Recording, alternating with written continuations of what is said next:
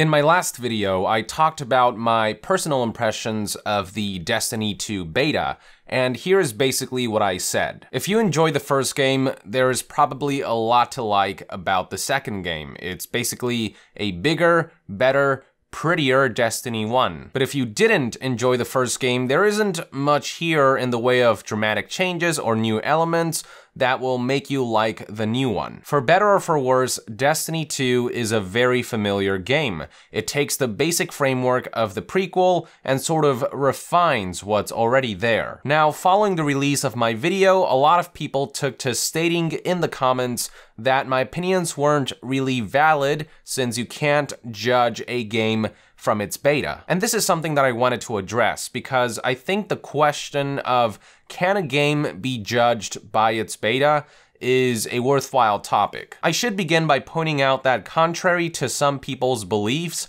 my last video wasn't about reviewing Destiny 2. I'm well aware that the beta was just a small taste of what the full game has to offer, and I fully agree that no game should be judged in its entirety by a beta. At the same time though, I disagree with those who believe in the notion that you can't criticize a game during a beta, that you can only criticize a game once it's released. There are some people out there who use the term beta as a way of excusing a game for its shortcomings or as a means to falsely assure themselves and others that a game will make some kind of monumental change or turnaround in the short time it has left before release. They sort of misinterpret the word beta to mean that it's a very early version of the game that doesn't truly represent what the final game's gonna be like. But I believe that this is a misguided way of looking at betas. All alphas, betas, early accesses, whatever,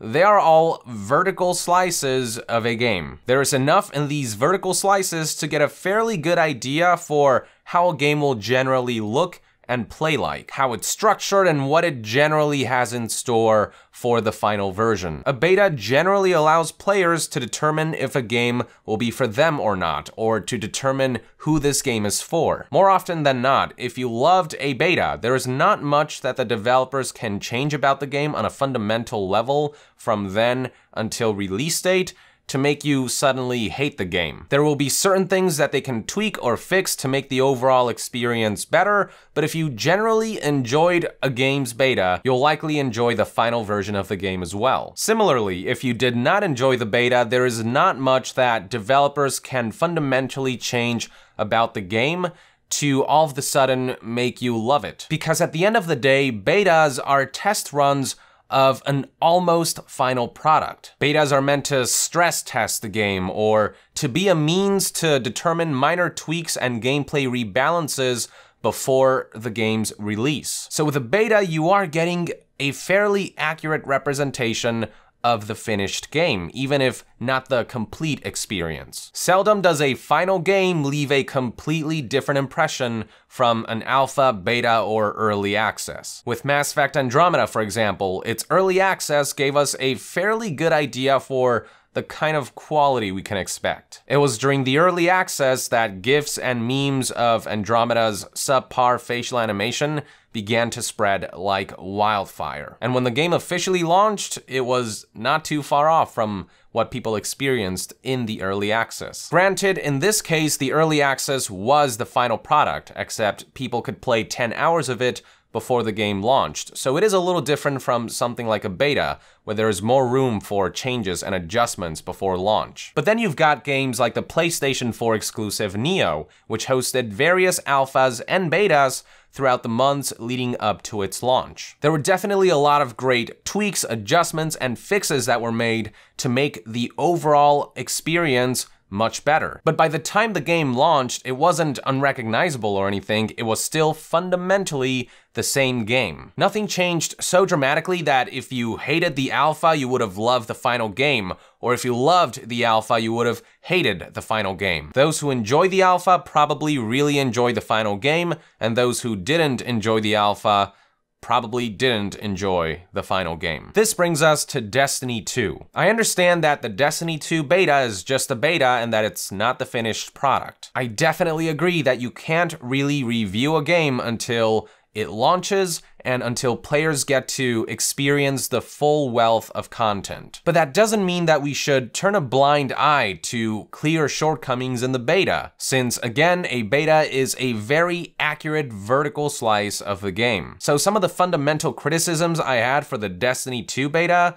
won't just suddenly up and vanish when the final game launches. In the case of Destiny 2, its repetitive mission structure and the lack of enemy variety is not just something that'll magically fix itself with only a month left to go until the game releases. You can't just say that these shortcomings are invalidated just because I experienced them in the beta and not in the finished, polished product. The beta isn't just some magical thing that can transform into whatever the developers want. It is as close to the final game as you're gonna get to play. So while they can tweak things and fix certain things, a lot of the fundamental stuff that's in there isn't gonna go away in the final game, the good and the bad. I know that some people will have less problem with Destiny 2 shortcomings than others, and I can respect that. Video games are highly subjective, and it's all a matter of personal taste. At the same time though, I'm well aware that a lot of the shortcomings that I mentioned for the Destiny 2 beta were the same things that turned people off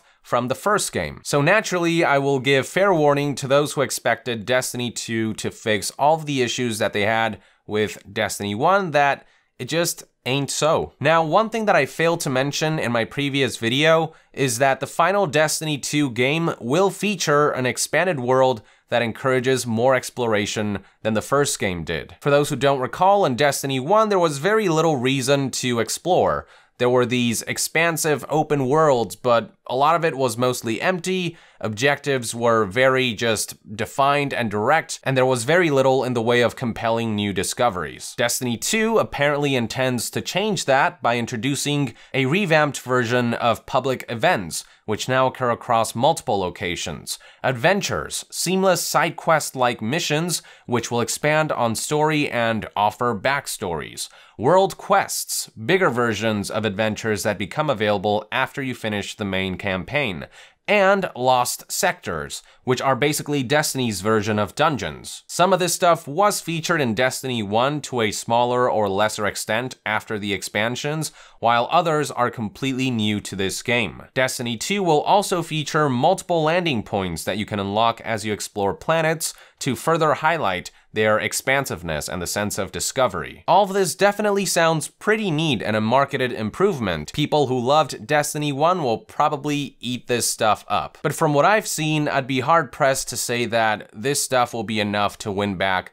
Destiny 1 critics. The fundamental problems that I experienced during the beta still holds. Destiny 2 offers very little variety when it comes to level design, mission structure, enemy types, and activities. Watching through the IGN First video highlighting all of Destiny 2's new exploration elements, all of the gameplay footage bogged down to one thing: shoot and kill waves of enemies. Sure, there may be new mission types that are more deeply integrated into the open world, but you're still doing the same thing. You're killing and grinding. The rinse and repeat nature of the original game that turned so many people off remains in Destiny 2. This emphasis on shooting, killing, and grinding was a fundamental aspect of Destiny 1, and it remains a fundamental aspect in Destiny 2.